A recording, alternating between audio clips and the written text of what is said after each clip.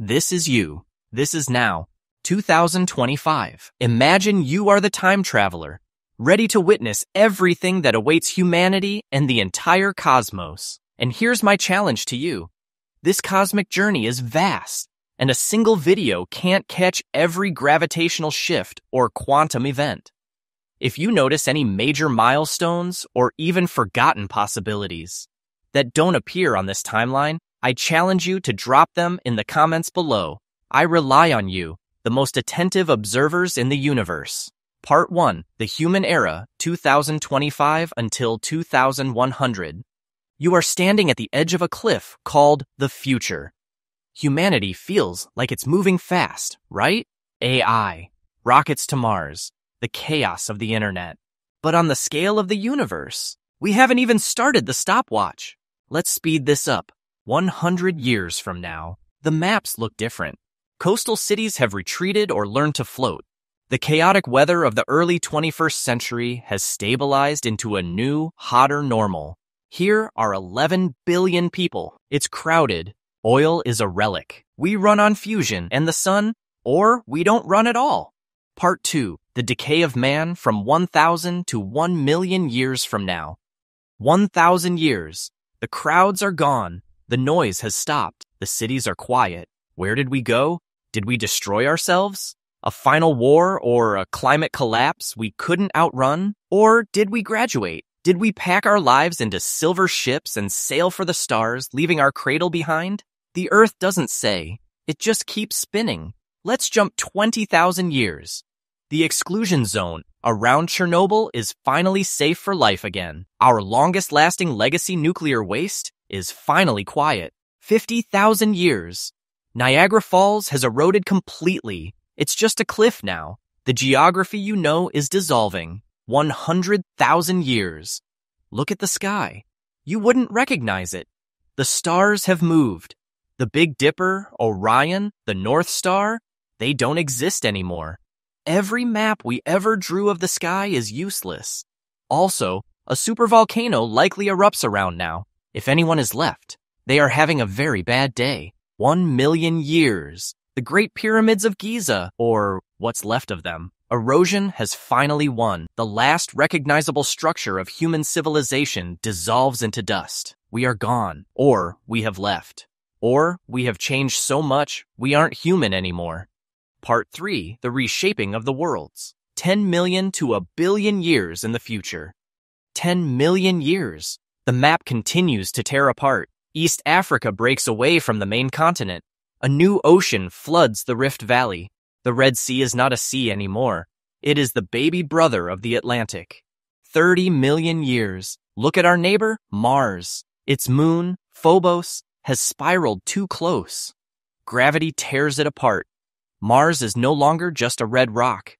It now has a beautiful, shining ring system, just like Saturn. 50 million years. Back on Earth, Africa has drifted north and collided with Europe. The Mediterranean Sea is gone. In its place, a new mountain range rises into the sky, taller than the Himalayas today. Earth's geography is completely alien to us.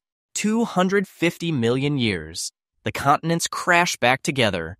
A new Pangea is formed. But enjoy the view while you can.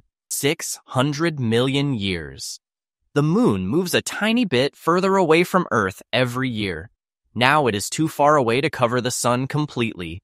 The last total solar eclipse in history takes place. From now on, there are only rings of fire. 800 million years. This is the breaking point.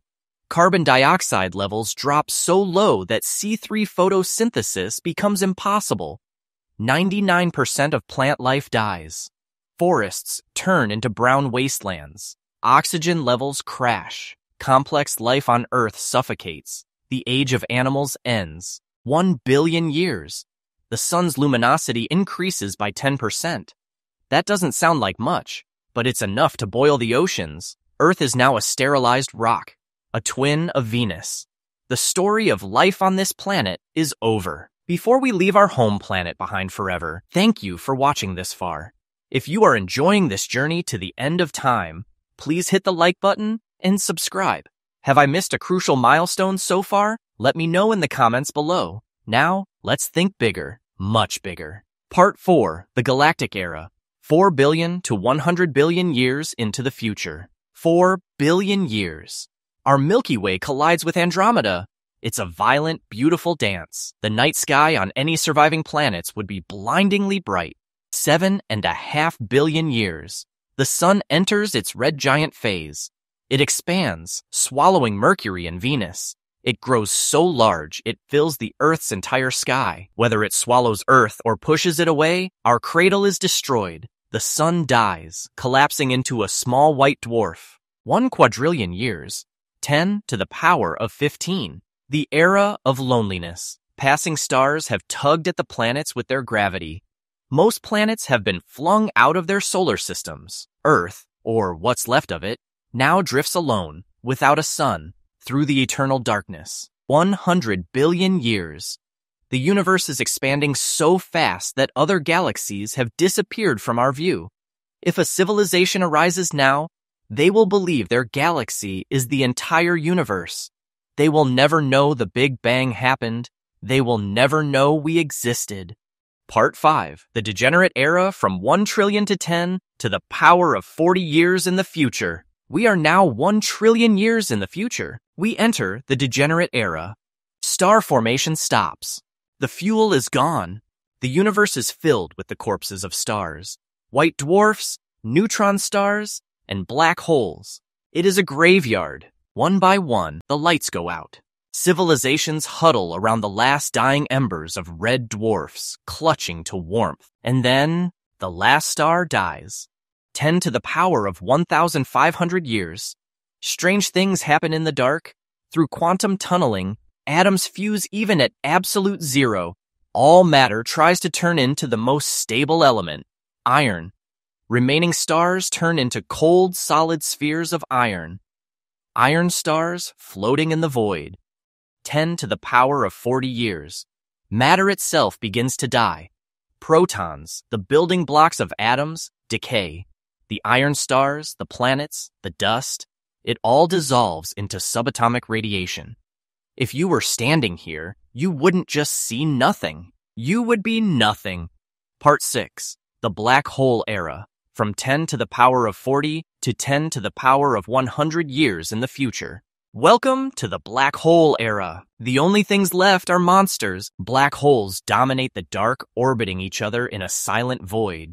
Some are the mass of billions of suns. But even monsters die. They fade away through a process called Hawking radiation. Particle by particle, over timescales we cannot comprehend, the black holes evaporate. It takes a Google years.